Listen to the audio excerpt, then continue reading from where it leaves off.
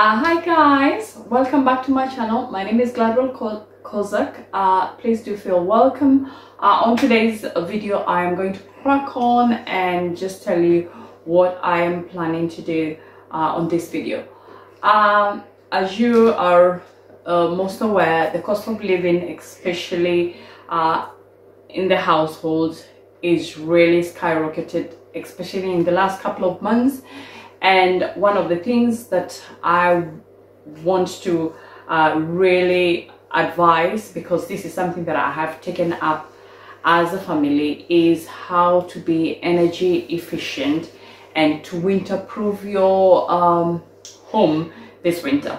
For us as a family, we have adjusted and we are doing a few things to make sure that we are consuming less of energy so that we can at least manage to have as much credit as possible when it comes to the winter months, especially because we do not know how harsh the winter might turn out. So I will show you a few bits of what we have done to adjust, and yeah, maybe you can pick up some things and also do that in your own homes. So yeah, let's get on. So guys, one of the things that you do want to have, especially this winter in your house, is to have a smart meter. This is the smart meter that I use. I've had this smart meter for over 5 years. I installed it as soon as we moved into this house.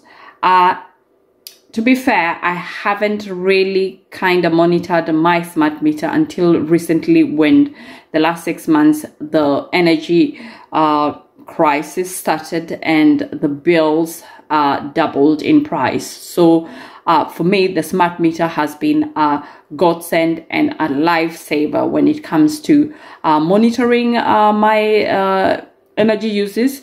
So on this gas meter, smart meter, I will show you, for example, my consumption for the day.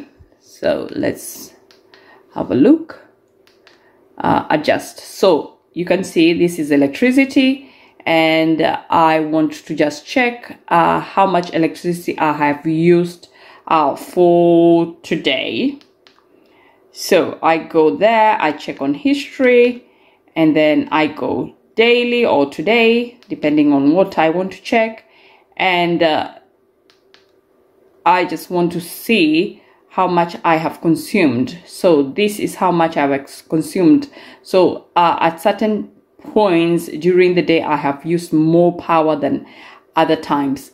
I will also be checking on daily usage. So so far today, I have used 3.92 kilowatts per hour, and that has cost me £1.34. So I am on amber when it comes to my consumption for today. So I am not very good, neither am I very bad, because I am not on red. But generally we are talking, let's say for this month, which is the last 9 days, let's see how much I have consumed. I have consumed so far this month 50.2 kilowatts, and I have spent £17 in total payments for this month. So today being the 9th, and I have spent that much, so we round it up for another 20 more days. So at average I will have spent around £55 for this month. But on that note, it's not yet into the winter, so I am very much aware that when it comes to winter, because of obviously heating, the cost will go quite high. But I am keeping an eye so that I know I will not be consuming much. So with the gas, you can see, I can see the history, and I will be checking as well how much I have used for the month. So I am checking how much I have used this month. So we will see. So you can see this week I have this month, that is 1st of October to 9th of October, I have only used 71.2 kilowatts per hour, and at the cost of £5.32, which, to be fair, it is really good, especially because we haven't yet started heating the house, and I know when we do start, it'll be quite expensive when you have to run the heating 24 hours basically. It's just knowing the ways that you need to do to be able to consume less. So that said, this is my smart meter. I can keep track of the usage of my gas and electric on a daily basis, on an hourly basis. So having a smart meter, guys, is something that I would highly recommend, because believe me, it is able to tell you and to show you the things that are actually consuming a lot of energy around your house. So it is something that I would highly recommend going. Another thing that we have done as a family is, as you can see, I have a kettle on the gas stove. We do have another kettle, which is an electric kettle. We have actually stopped using this. It is only when we are using anything that needs a lot of water, like making pasta or such kind of dishes, then we use the kettle to boil the water, which is faster. But because of not using the kettle, electric kettle, we have actually saved quite a lot. Only to make a simple cup of tea or coffee, this kettle on the gas is consuming so little gas energy. So that is something that I would highly recommend that you use going forward.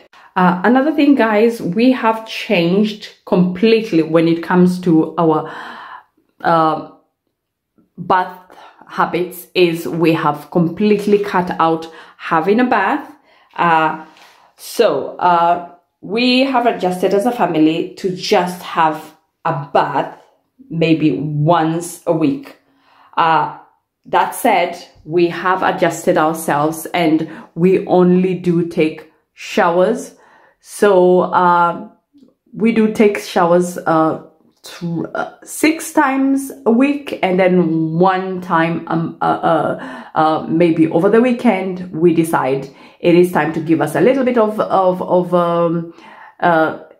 relaxing time, so then we can have a full bath, which from experience you will see that you are actually using a lot of gas to fill up a whole bath just to run for even for that one day. So those are things that we have changed. So as a family, we are adjusting to things so that we can be able to be energy efficient and energy safe when it comes to these harsh winter months. Oh, another thing I need to say as well is, when we are running the showers, we are actually running the shower. The boiler has been turned down to only heat up the water up to 40 degrees centigrade. So that way you are just having a nice warm shower rather than a hot steaming shower, which at the end of the day is also consuming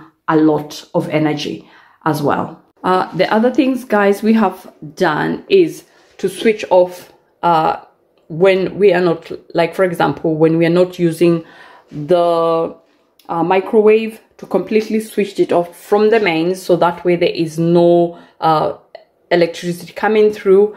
For the toaster, we switch it off from there, so there is no supply, just a little bit of standby energy, which is not actually on there because it's completely switched off. So the devices that we are trying as much as possible, if you're not using any devices, for example, with the television, when we are going to bed in the evening, we completely switched off from the mains. That way there is no devices which will be recording overnight for programs that you have programmed as pre-recorded and all that kind of stuff. So that way you are also able to reduce your energy consumption. Another one, a big one, when it comes to the dishwasher and the washing machine, is also to be aware it is important to run your dishwasher when it is completely full. Another thing when it comes to the dishwasher and the washing machine is to be aware to run them during the off-peak hours. I usually do run, I have done that for years. I usually do run my washing machine and my dishwasher past 9 o'clock. That way I know I am consuming less energy, and also make sure that when I run both my washing machine and my dishwashers, they are fully loaded. They are not either halves or running on not the energy efficient cycles. With the washing machine, like for example for mine, I usually do some programs, they are already preset, but you can be able to actually manually preset the temperatures. So sometimes, like when you're washing let's say the white cottons and all that kind of stuff, instead the preset is at 90 degrees, but you can easily run your cycle on 40 degrees. So I manually change that to 40 degrees. For drying your clothes, because this is a washer dryer, you can rather, instead of drying the clothes completely just to get them to iron, you can just dry them on just the lowest so that they still have moisture, which is good, especially when they come out straight and you need to iron. Those are the little things that we as a family, we have done, and I can tell you I have seen a lot of changes when it comes to how we are consuming and how we are managing to save quite a bit. Another thing which we have done, and which is very important, is also the fact that as well as having my smart meter, I also do have an app from the energy company that I use, which shows me how much credit I still do have on my account. And that way, each and every day, every amount of energy that I use, the money is actually deducted as I go. So that way I can be able to keep track of my, not only of my usage, but I can also keep track of how much money I have in store for to fortify me when it comes to any harsh winter months. And I can also be able, if necessary, then to top up in case I run low on credit. I am on a direct debit account, so I do pay 200, and as you can see there, 232 pounds. I pay 120 for electricity, and I pay 112 for gas. And as you can see, I am in credit at 930 as of 9th of October. So that said, I know in a sense I still have quite a bit to push me through if winter comes in biting and hard.